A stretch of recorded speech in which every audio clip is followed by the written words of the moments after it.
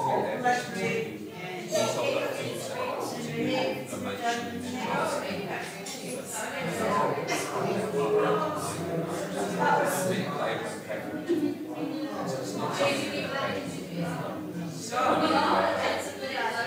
might make a plan with my wife.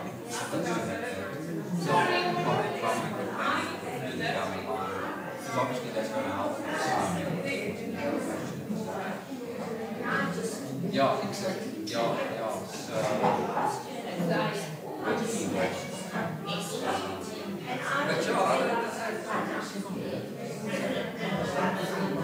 I'm going on Wednesday. I'll be doing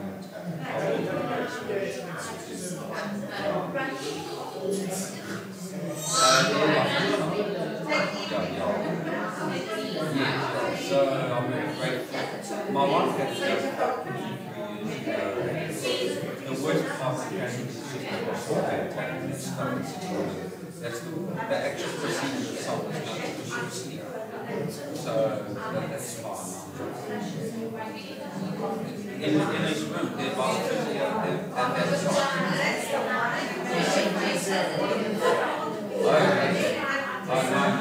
I think it's the physiotherapy center here is like I'm hanging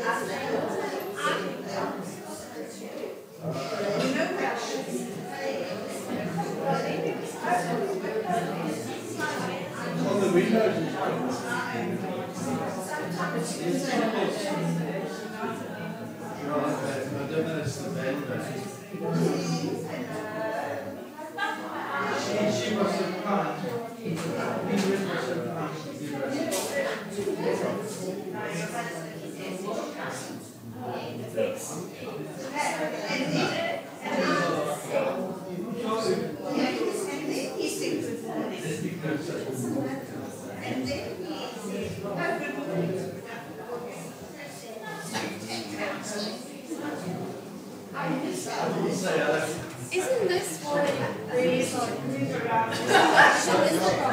Good questions. I remember now. I looked at it while he was playing the test. Is that this victim?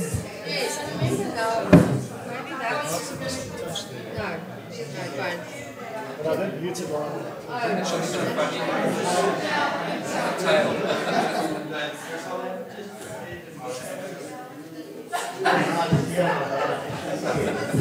Richard, your first effort.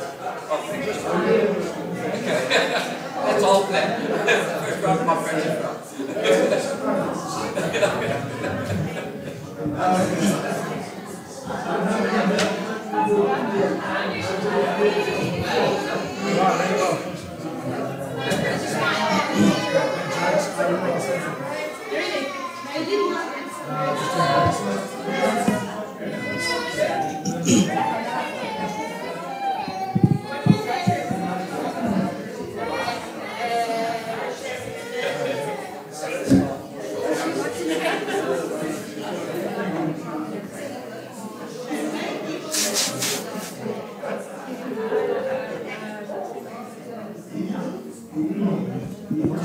Good morning, everyone. A real warm welcome to you. I'm not sure what you did with all your friends. I think they must all be on holiday. It's only us that haven't got. Oh, that's it. Well, it's great to be together, nevertheless. And the most important thing is that when we gather together, God is with us, and And the exciting thing about this morning is that we have an opportunity to sing praise to his name. We have an opportunity to speak to him in prayer. And we have an opportunity to hear from him and his word. And that's why we gather together. I want to start our service just by reading a little bit of an extended little section from Zechariah. And Richard's going to be preaching to us from John 12. John quotes Zechariah 9. So hear these words from Zechariah 9. It says, "Rejoice greatly, O daughter of Zion. Shout aloud, O daughter of Jerusalem. Behold, your king is coming to you. Righteous and having salvation is he. Humble and mounted on a donkey, on a colt, the foal of a donkey. I will cut off the chariot from Ephraim and the war horse from Jerusalem, and the battle bow shall be cut off. And he shall speak peace to the nations, and he shall rule from sea to sea and from the river to the ends of the earth. As for you also, because of the blood of my covenant with you, I will set your prisoners free from the waterless pit. The Lord will save his people. Then the Lord will appear over them, and the Lord of hosts will protect them. And on that day, the Lord will save them as a flock of his people. For like the jewel of a crown, they shall shine on his land." And it's a great picture of what God has done and what he was going to do through the work of Jesus on the cross. And in prepping for this, it always amazes me as to how God actually puts certain things in my way as I'm thinking about preparing for a service. And I was listening to a podcast and from Living Waters, and they were talking about the cross. And they just said that the cross is the place where justice, grace, and mercy meet. And the cross is where our sins are forgiven through the death of the Lord Jesus Christ, but where we receive grace. Grace is us getting what we didn't deserve. And then mercy, us not getting what we did deserve. So, in response to this, mercy from the Lord Jesus Christ, the only real response is to stand and sing. How great is our God and my Savior, my God. Let us stand and sing.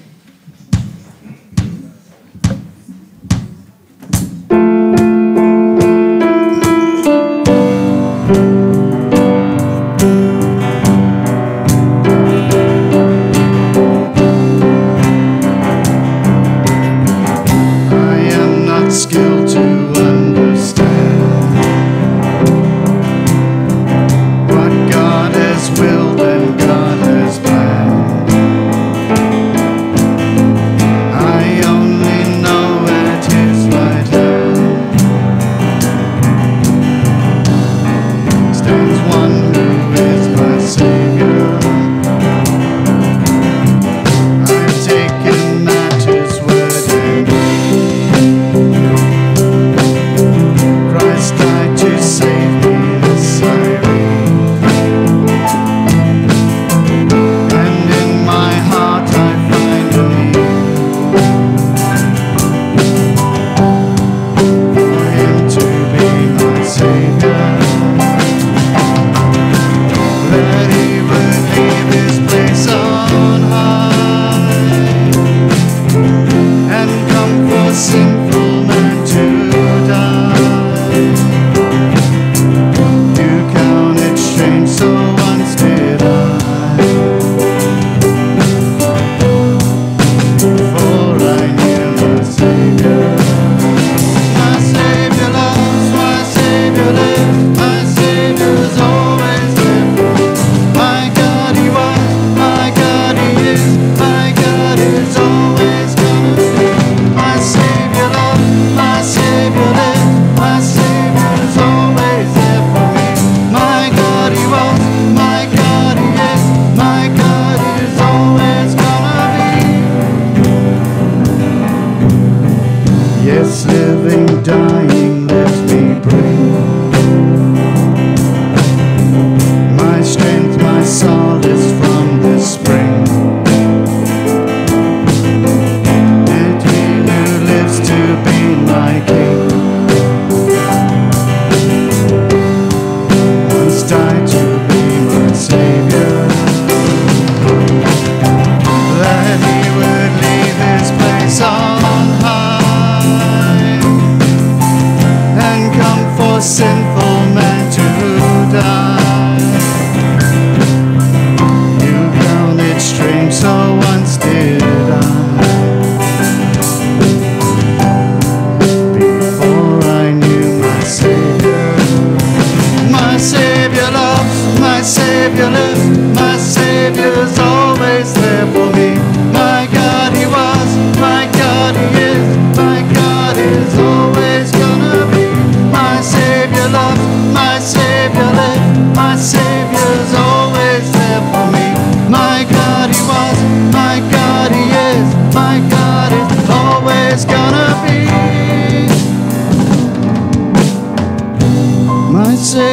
Savior lives.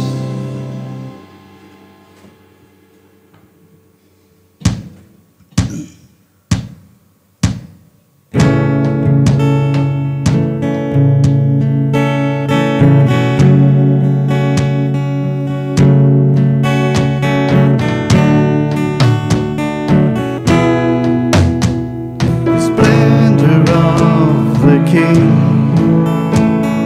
clothed in majesty. Let all the earth rejoice, let all the earth rejoice. He wraps himself in light, and darkness tries to hide, and trembles at his voice, and trembles at his voice. How great is our God? Sing with me, how great is our God? Oh, we'll see how great is our God. And age to age he stands, and time is in his hands, beginning and the end, beginning and the end. The Godhead three and one, Father, Spirit, Son, the Lion and the Lamb, the Lion and the Lamb.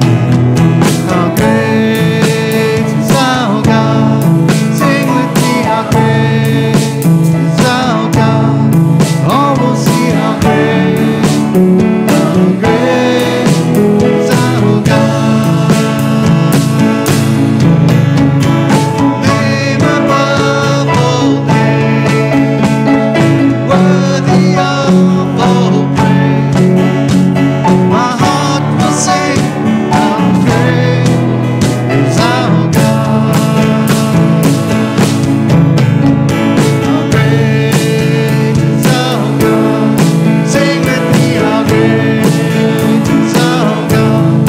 Oh, we'll see how great is our God. How great is our God? Sing with me, how great is our God? Oh, we'll see how great is our God. Amen. Please be seated. What a great God. And just imagine having lined those roads, singing praise and shouting glory to God that the people in Jerusalem must have experienced that day.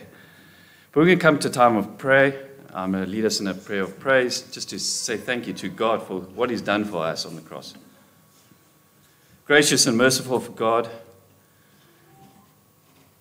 we humble ourselves before you by the magnitude of your love displayed on the cross. The Lord Jesus Christ bore the weight of our sins.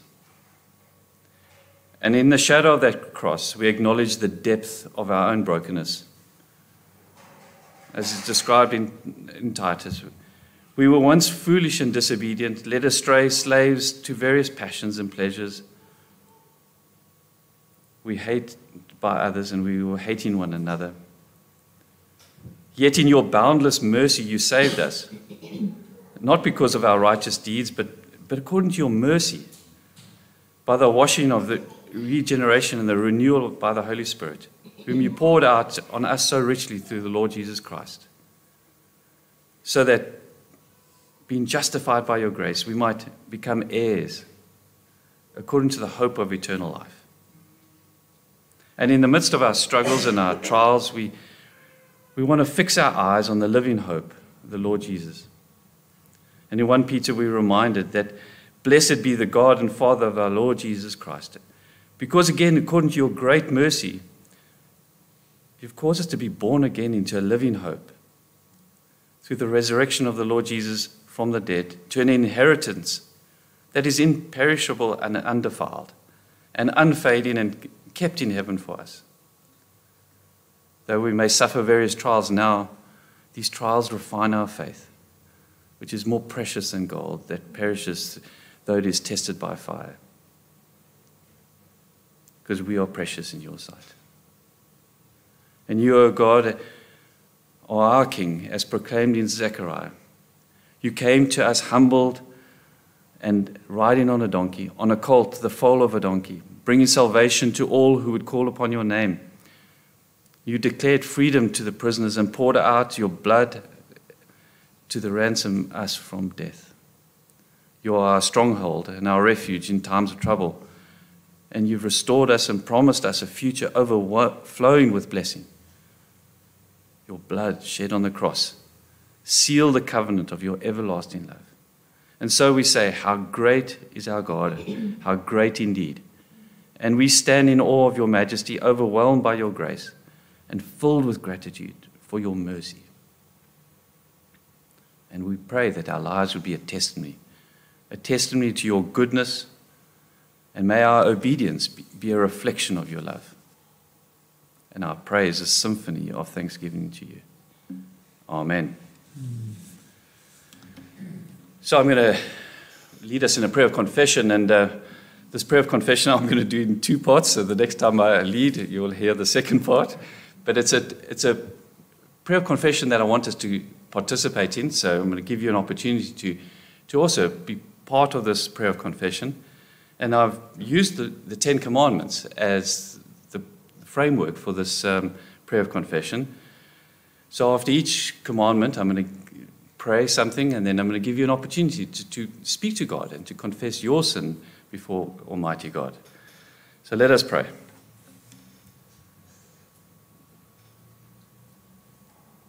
Lord, as we come before you in this moment of confession, corporately and individually, we acknowledge the weight of our own transgressions against your commandments. And you've given us your commandments as a guide for righteous living. But your commandments have also enabled us to see our sin and our need for a Savior. And we thank you for opening our eyes to this. And so we acknowledge that we have fallen short in thought and in word and in deed. And you said that you shall have no other gods before me. And so we pray, forgive us, Lord, for the times that we have placed our desires and our ambitions and our idols above you, neglecting the centrality of your presence in our lives. And help us to worship you and you alone with undivided hearts. Speak to God in your heart now.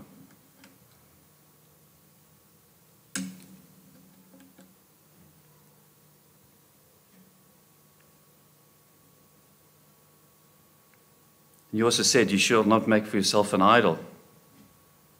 Yet, Lord, we do. Forgive us.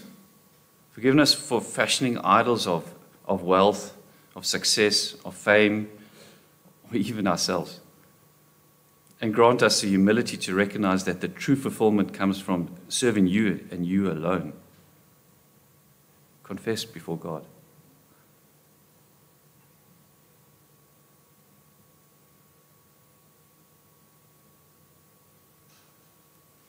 And you said, you shall not take the name of the Lord your God in vain. And so forgive us, Lord, for the times that we have used your name carelessly or invoked it to justify our own agendas. May our words honor your holy name and reflect the reverence due to you. Speak to the Lord now.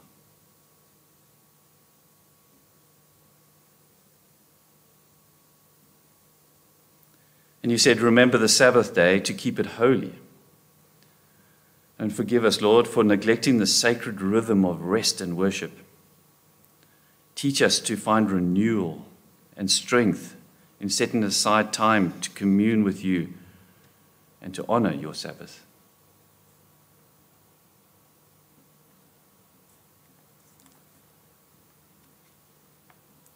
Now, Lord, we do pray that our confessions might not be merely us going through the motions, but a heartfelt recognition of our need for your grace and your mercy. And grant us the humility to mourn over our sins and the meekness to hunger and thirst for righteousness and the purity of heart to seek your forgiveness and restoration. And Lord, as we look up and see the cross, and we see your death, and we see your resurrection, we may know and appropriate the forgiveness of our sins through that. And so thank you that we do stand here forgiven today, not because of what we've done, but because of your great love that you displayed for us, and you took the wrath of God on that cross. And in Jesus' name we pray this. Amen. Well, welcome again. Sean's away for the weekend, and it's our delight in that regard to welcome Richard here this morning as our preacher, and we look forward to you bringing us God's word, Richard. Thank you very much for that. Just a few announcements. Yeah, there it is.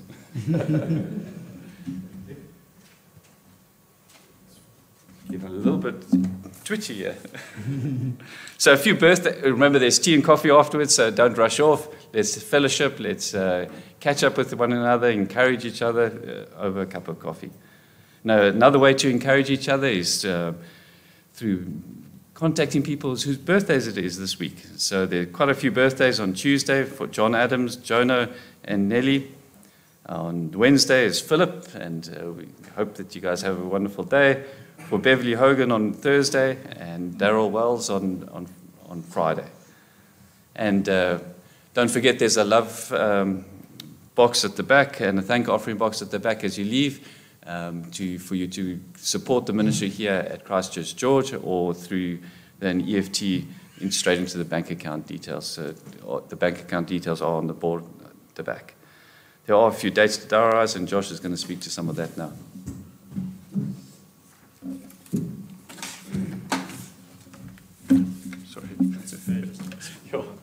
Morning, everyone.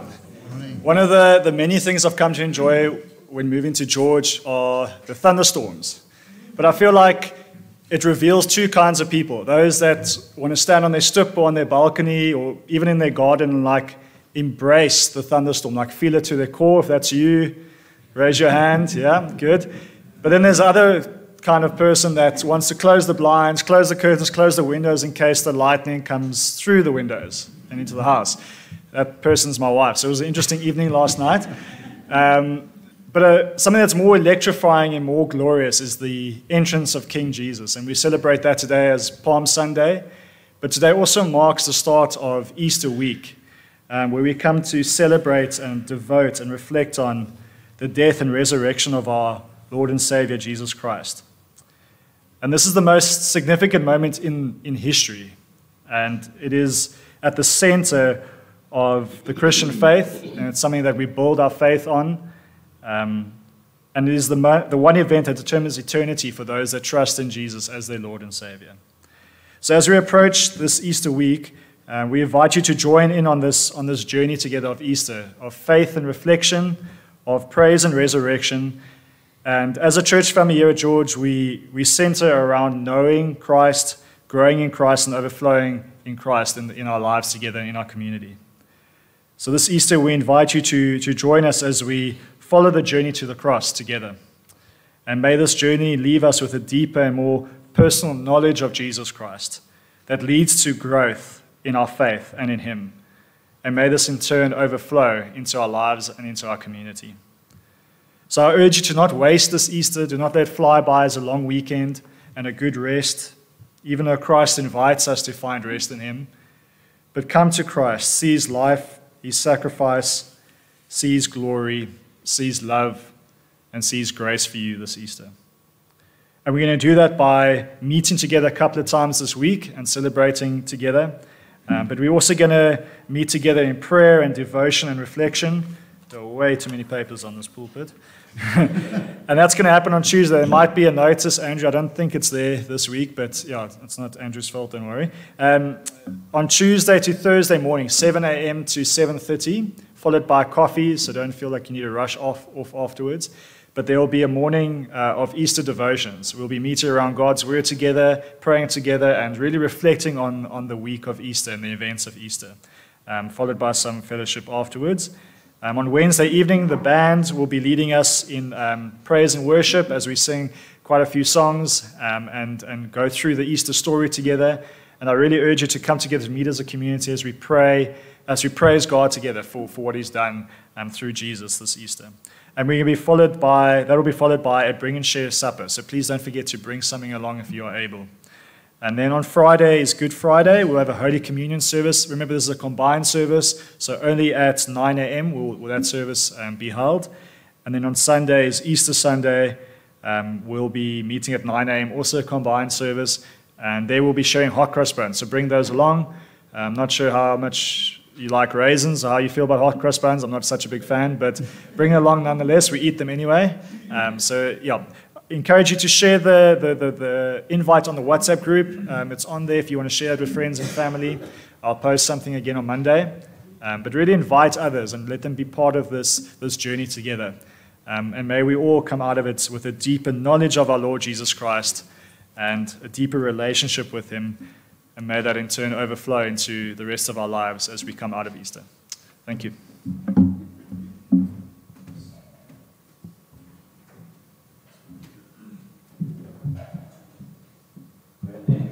Try to keep those two different. A game again. Okay, a remembering game. So you get 30 seconds to look at this. Okay? And then I'm going to get you to close your eyes and I'll take one away. You guys need to all remember which one it is.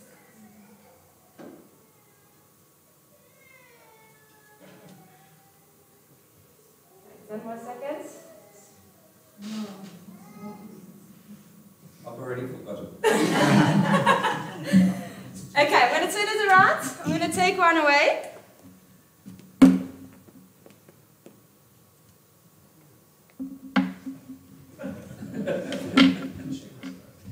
Which one is gone? You can shout it out. The thing. It is a thing, well done. The one in the middle. The one in the middle. I think we all play. Any idea? Anybody that can remember? Peyton, Chloe? Come on, young brains. Something blue, yes? The blue battery. Well done. Give them a hand. You knew that too, hey? There you go. Okay, let's play another round. Give you 10 seconds quickly. Can you take the matchbox away next time? Maybe. Okay. I'll take away Matchbox. this one. And I can promise you it is not the matchbox. Nail clipper, who said that? Well done. Very quick. There you go. There's the nail clipper. Okay, last round. Let's see if we can find a difficult one.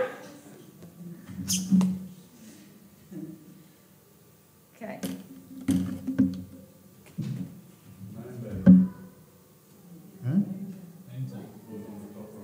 It was just not a name tag, but maybe it was a bit far. What is this? Staples. Staples. Well done. Very good, everybody. Give yourself a hand. So in today's lesson at Kids Church, we're actually a little bit ahead of what the Easter program is about. We're going to be looking at the Last Supper at Kids Church, which is also about Jesus saying to the disciples that they need to remember something. And the kids are going to find out what are we going to need to remember and why do we need to remember that. So that's why we played a little remembrance game. So kids, you guys can come with me to Kids Church and you guys can ask them afterwards, why do we need to remember these things? Why is that so important? Okay, let's go. Please stand as we sing Servant King.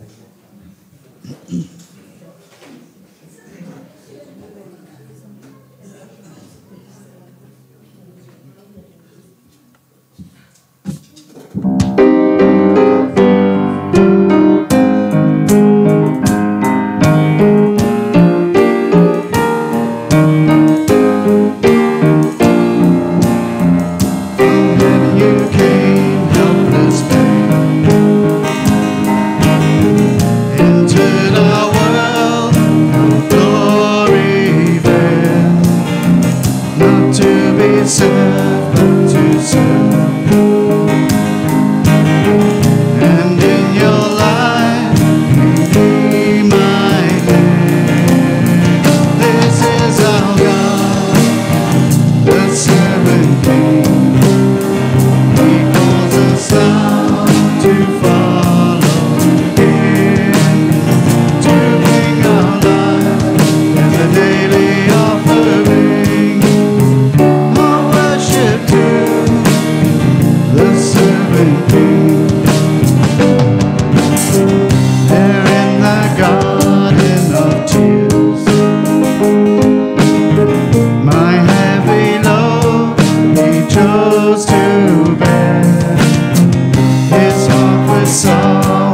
was torn.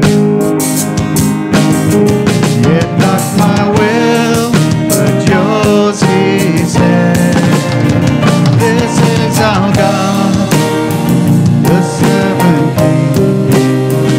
He calls us now to follow him, to bring our lives as a daily offering of worship to the servant king. Come see his hands and his feet, the scars that speak of sacrifice, hands that flung stars into space, to cruel nails surrender. This is our God, the servant king. He calls us now to follow him, to bring our lives as a daily offering of worship to the servant king. So let us learn how to serve, and in our lives enthroned each other's needs to prefer. For it is Christ we're serving. This is our God, the servant king. He calls us now to follow him, to bring our lives as a daily offering of worship to the servant king, of worship to the servant king. Amen. Please be seated.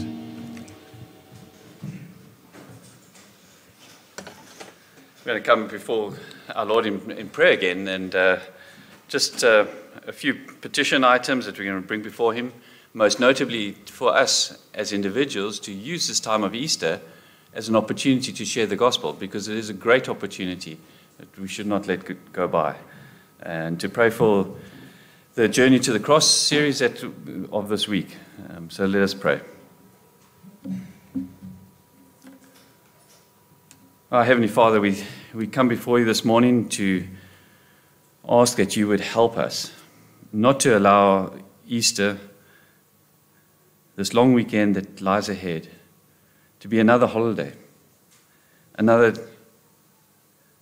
time of our lives, a time for Easter eggs and time with family, but rather that it would be a time of serious reflection on who Christ is and what he did for us.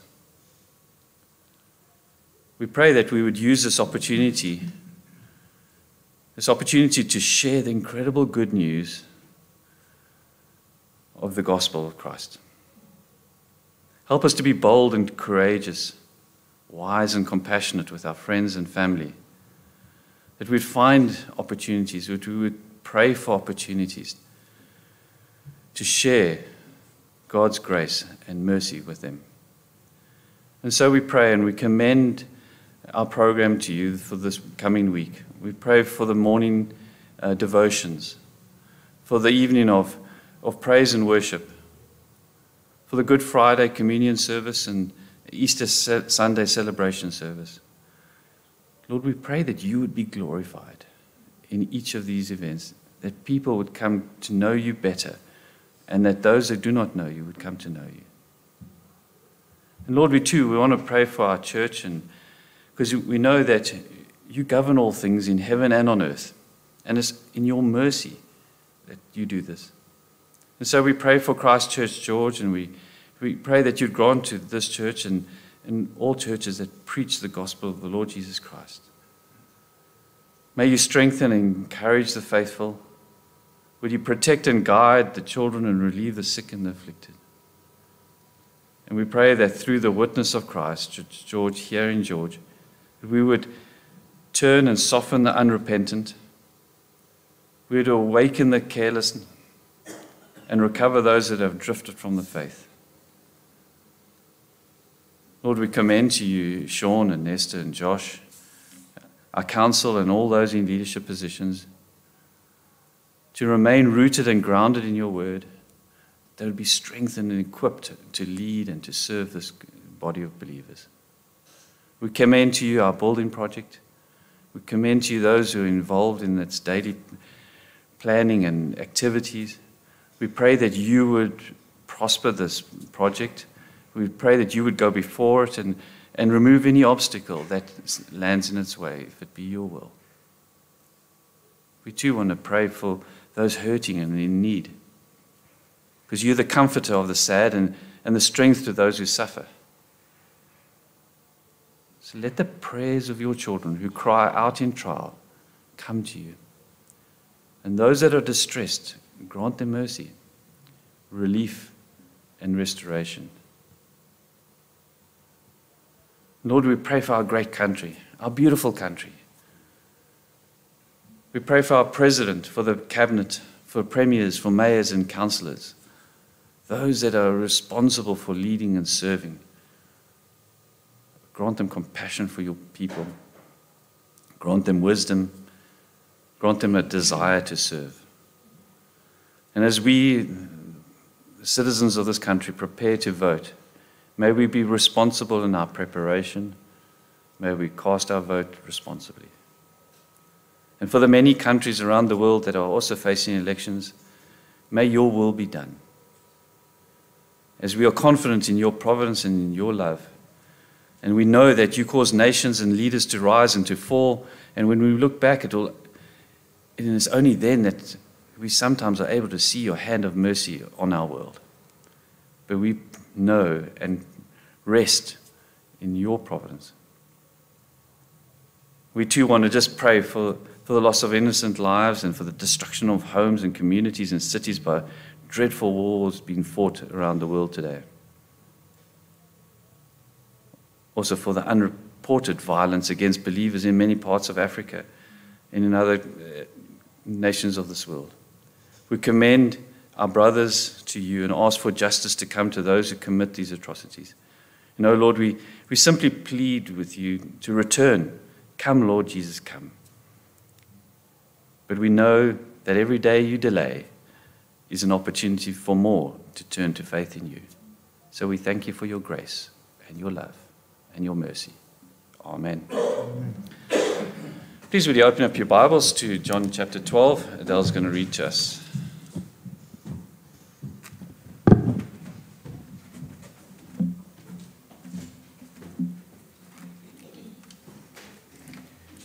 The Bible reading can be found on page 124 in the Supplied Bible. John 12, reading from verse 12 to 19.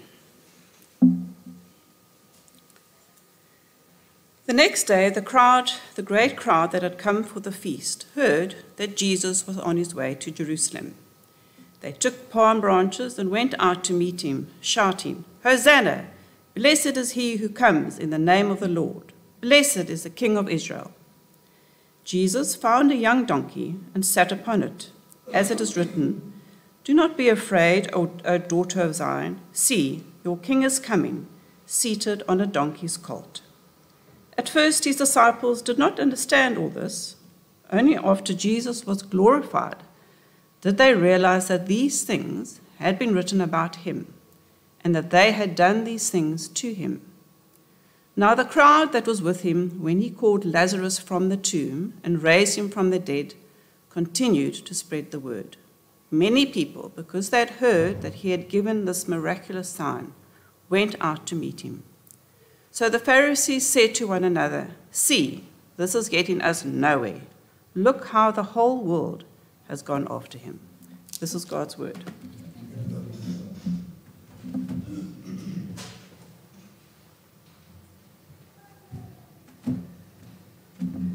Thank you so much for that warm welcome and the invitation to come and share with you. I love coming here. You guys are such a blessing.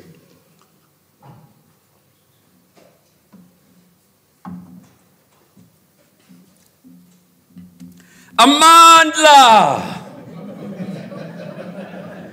Viva! Did I get the wrong venue?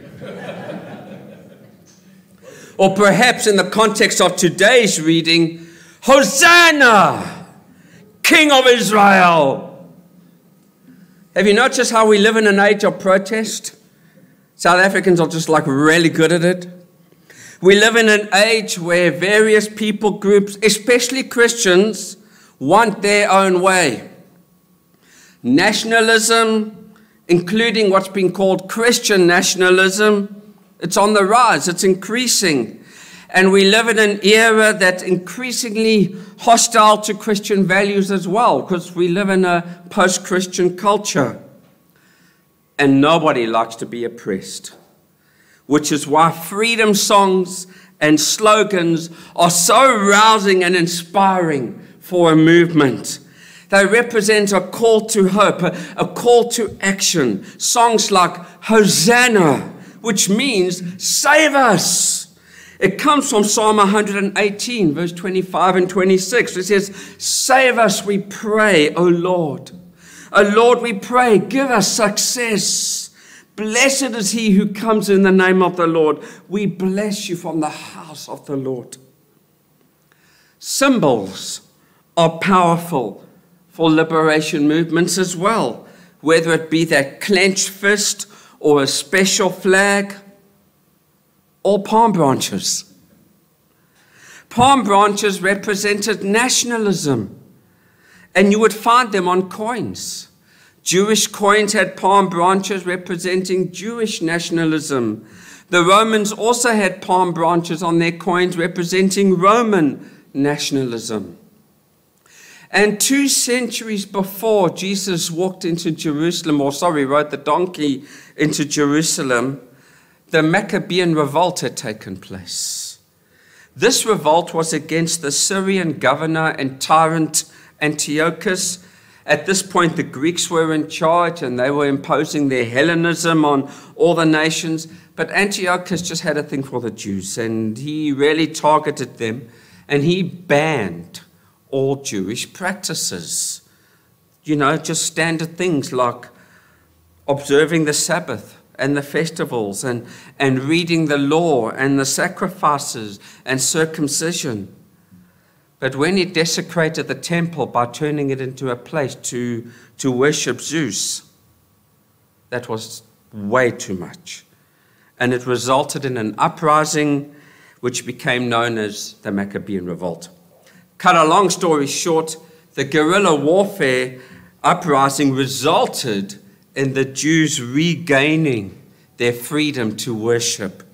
And in 164 BC, they rededicated the temple, and a fact which is actually celebrated to this day in the Feast of Hanukkah. There was relative peace and stability in the land until the Romans came along in 63 BC, around about 100 years later, and as we know, the oppression started all over again.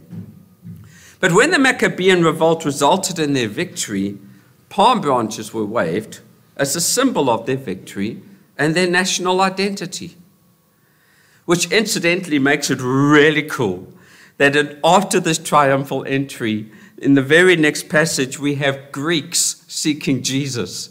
And I love it that it's in that context that Jesus says, now the hour has come for the Son of Man to be glorified.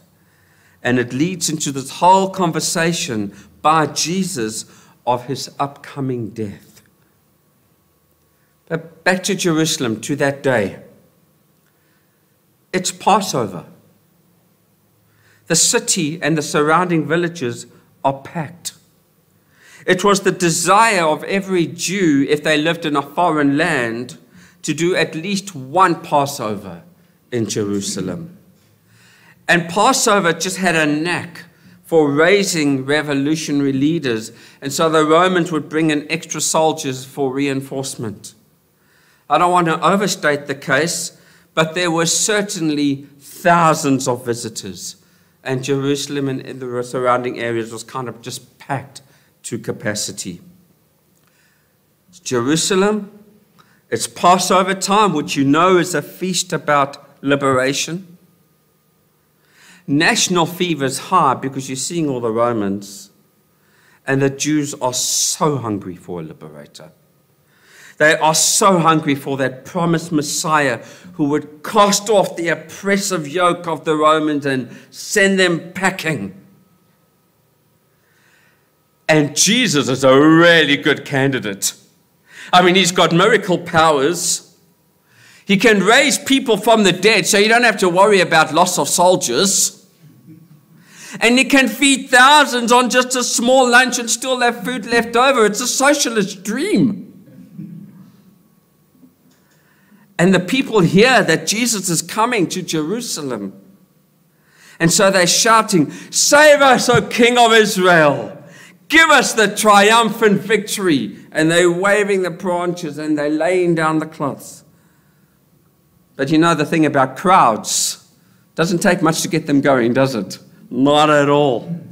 There's a reason why, if you look in Luke's version, Luke 19, verse 39, the Pharisees are freaked out. They're telling Jesus, "Listen, tell your disciples to keep quiet." And what was Jesus' response? "Listen, if they don't keep quiet, the stones are going to cry out." But here's a question for you. If you were in that crowd that day, what would your palm branch have represented? Would it have been simply a fun thing to do because you know, hey, the crowd's having a vibe, the vibes are amazing, and you're a curious onlooker and you want to know what the fuss is all about, so you're joining in and waving the palm branch? I remember once at varsity, a fellow student says to me, "Hey, are you joining in the protest this afternoon?" Like, "Well, what are we protesting?" "No, I don't know." Okay. Perhaps your palm branch might have been political, like most of the people there. You know, looking to this Jesus as your political hope to set your people free from the Roman oppressors. Or perhaps, and I like to think this would be more us, the next two examples, would have been a Leviticus 23 verse 40 palm branch, using it as a symbol of rejoicing, like you would in the Feast of Tabernacles, because Jesus is worth rejoicing about. Jesus didn't deny the praise. The people might have got it wrong, but the praise was accurate. And let me just read that to you, Leviticus 23:40. "And you shall take on the first day the fruit of the splendid trees, branches of palm trees, and boughs of leafy trees, and willows of the brook, and you shall rejoice before the Lord your God 7 days." Or perhaps our palm branches may have been a prophetic palm branch. I just want to read to you Revelation 7, verse 9 to 11. This is so cool. "After this I looked, and behold, a great multitude that no one could number, from every nation, from all tribes and peoples and languages, standing before the throne and before the Lamb, clothed in white robes, with palm branches in their hands, and crying out with a loud voice, 'Salvation belongs to our God, who sits on the throne, and to the Lamb.'" How amazing is that? But make no mistake, there was a clear clash of expectations that day on that Palm Sunday. The crowds did want a political liberator. The atmosphere was charged. If ever there was a moment where Jesus could declare who and what he was, this was it. And he did. But in a totally different way to the expectations of the crowd, because Jesus had a different agenda. And it's all the more significant when you consider how throughout the ministry of Jesus, Jesus kept telling people not to reveal who he was. And now he's letting you know who he is. He's making it so clear. He's going to reveal who he truly is by riding on a donkey. Let's have a look at that donkey. 3 things I want to highlight about Jesus riding a donkey into Jerusalem. It was distinctive, destiny, and deadly. And there's my subtle Baptist influence coming through there. Firstly, it was distinctive. It was distinctive because Jesus didn't come riding in like other kings. Royalty did ride on donkeys, but not into war. To ride a donkey was to come in peace. Even in Old Testament law, the kings were banned from having lots of horses. You can check that out in Deuteronomy 17, verse 16. Because it turns out that their kingship was to be distinctive. Not to trust in chariots and horses, but in God. Psalm 20, verse 7. Interestingly enough, one of Solomon's sins wasn't just all the wives. It was the fact that he had so many chariots and horses. But Jesus didn't come riding in roughshod over the people or even the enemies. He didn't come in pandering to peer pressure. He didn't come in flaunting his muscle or his army. But he did come in declaring his distinctive identity. I am the King of Israel. I am the promised Messiah. And my kingdom is distinctly different from any worldly kingdom. Just listen to the broader context of those verses from Psalm 118. Psalm 118, I'm going to read from verse 19.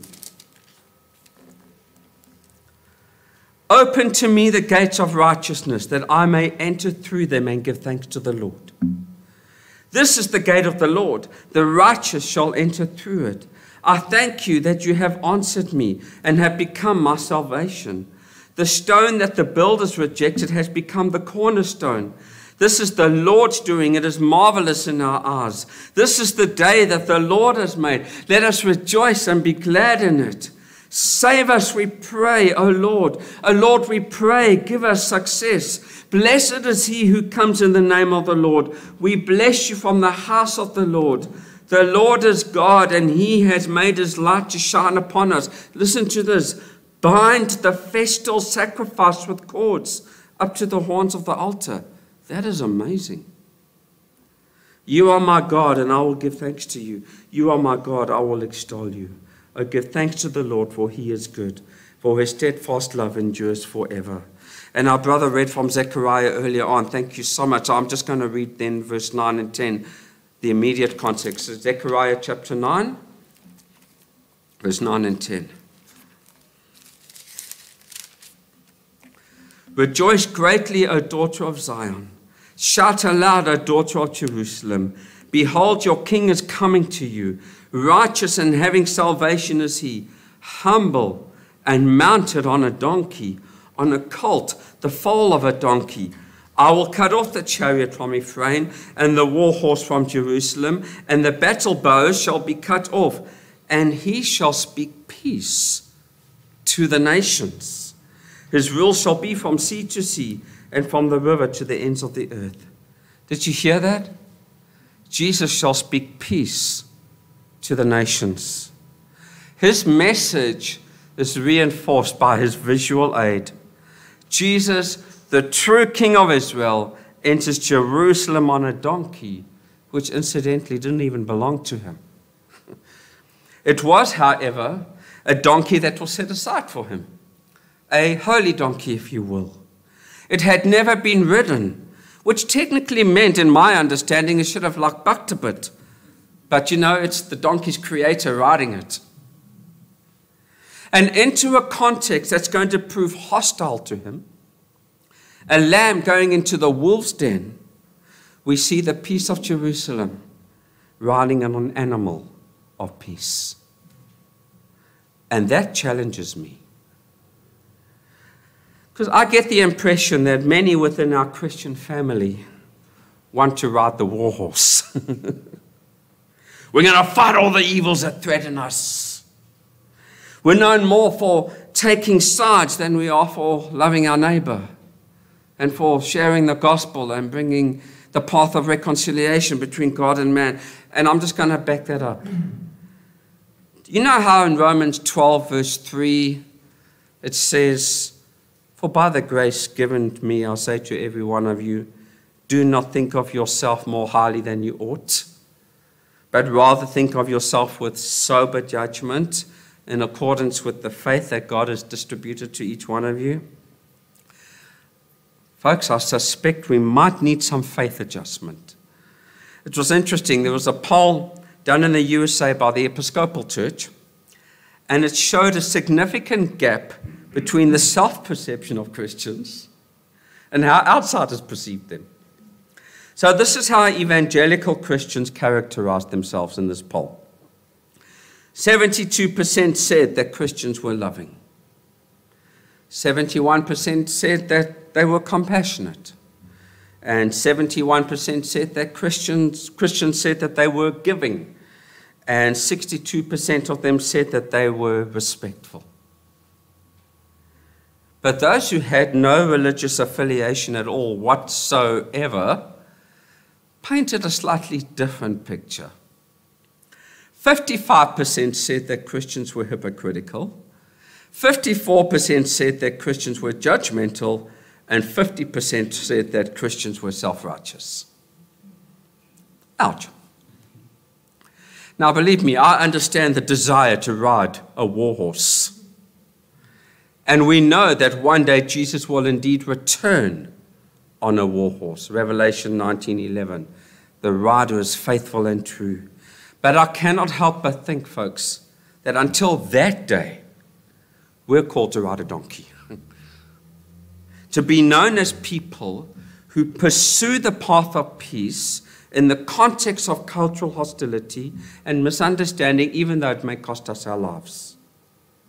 Because a distinctive king needs to be represented by distinctive disciples. That's always been the calling of God's people. Malachi 3:16-18. Then those who feared the Lord spoke with one another. The Lord paid attention and heard them, and a book of remembrance was written before him of those who feared the Lord and esteemed his name. They shall be mine, says the Lord of hosts, in the day when I make up my treasured possession, and I will spare them as a man spares his son who serves him.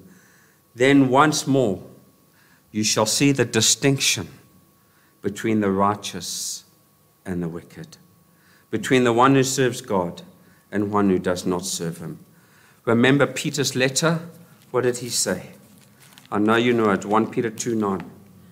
But you are a chosen race, a royal priesthood, a holy nation, a people for his own possession, that you may proclaim the excellencies of him who called you out of darkness into his marvelous light. The donkey disciple will prioritize the path of peace and the praise of God over any personal preferences. But riding on the donkey was also destiny for Jesus. Jesus was fulfilling prophecy. And that speaks into, firstly, how Jesus was sovereign over the event, and secondly, how he was obedient to the will of the Father. This is a God-orchestrated event, an event prophesied hundreds of years before. This is a God-orchestrated event announcing who Jesus was. This was a God-ordained event revealing the mission of Jesus. He's the Lamb of God who takes away the sin of the world.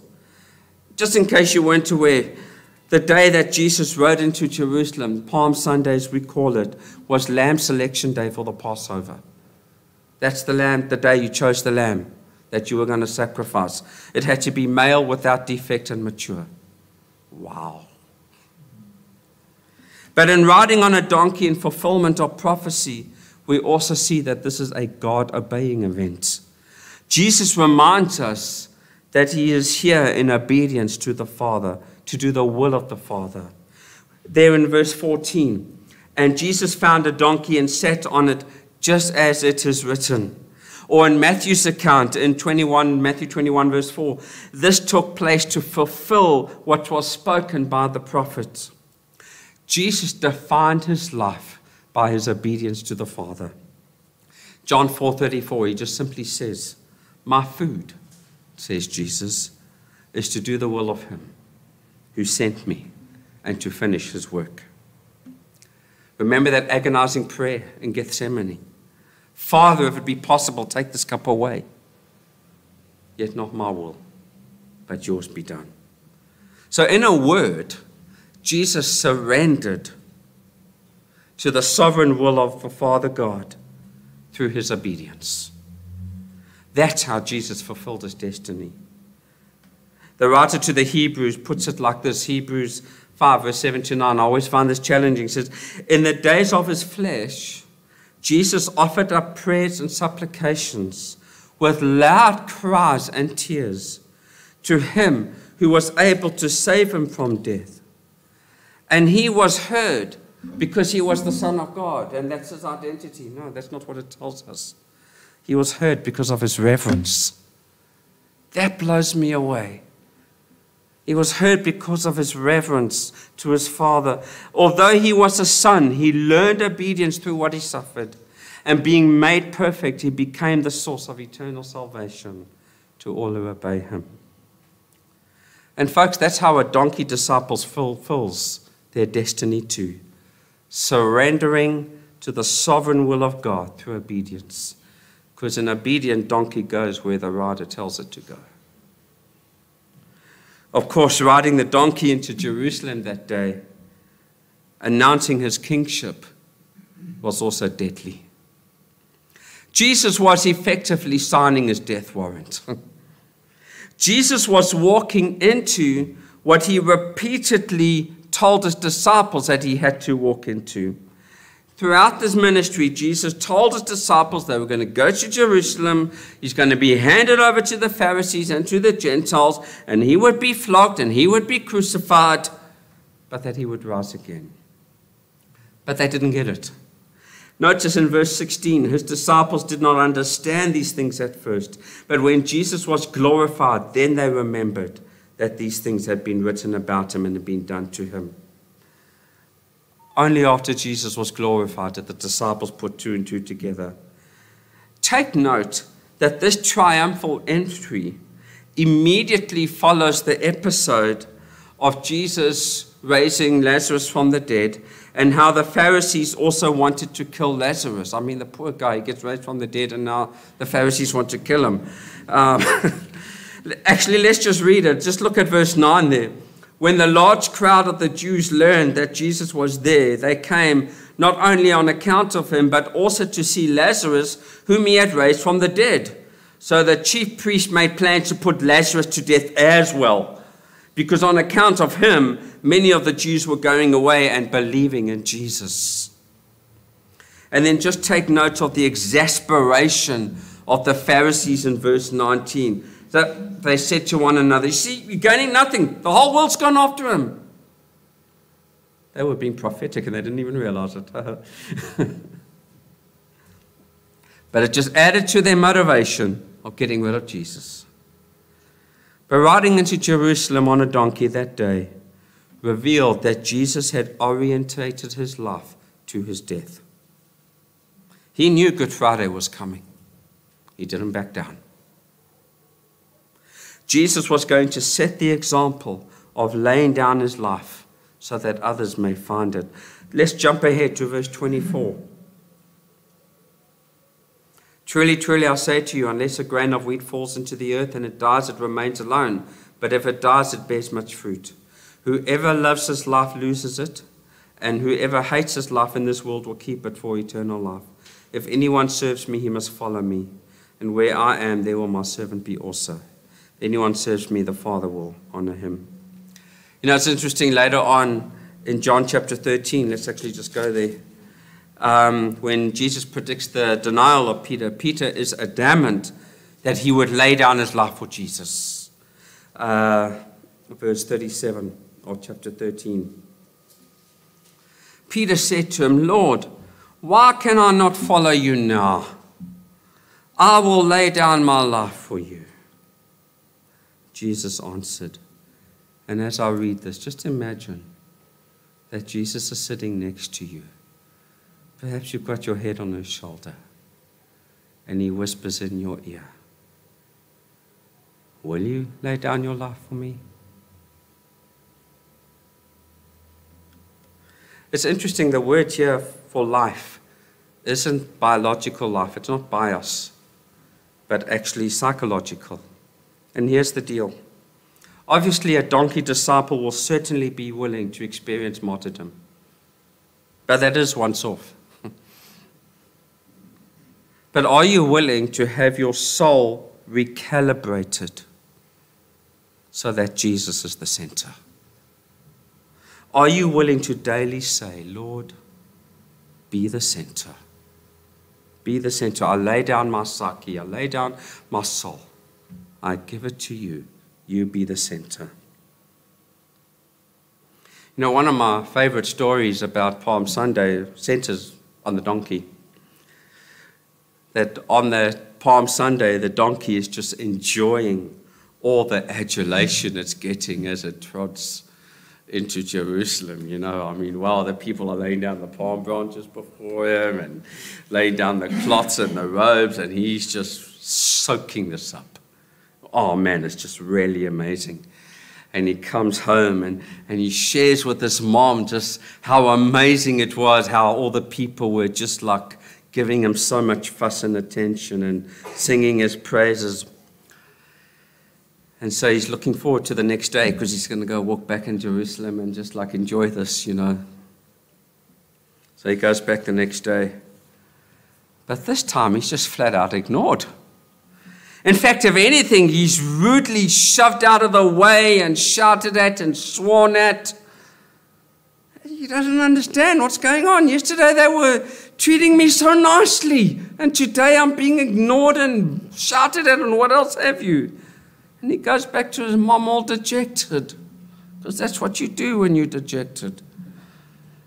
And his mom just simply points out, don't you see, that without him, you're just a donkey.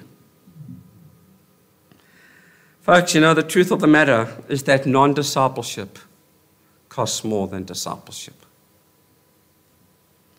And the discipleship that Christ calls us to does result in abundant life.